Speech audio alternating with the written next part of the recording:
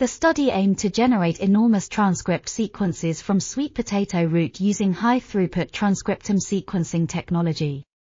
A total of 59 million sequencing reads were generated, yielding 56,516 unigenes with an average length of 581 BP. Out of these annotated unigenes, 17,598, 31.14%, were mapped to KEGG pathways and 4,114 cDNA SSRs, cSSRs, were identified as potential molecular markers.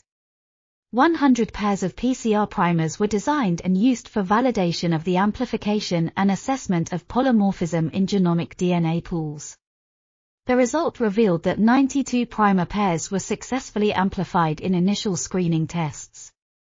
These sequences and markers will provide valuable resources for the sweet potato community, and transcriptome analysis based on Illumina paired-end sequencing is a powerful tool for gene discovery and molecular marker development for non-model species with large and complex genomes.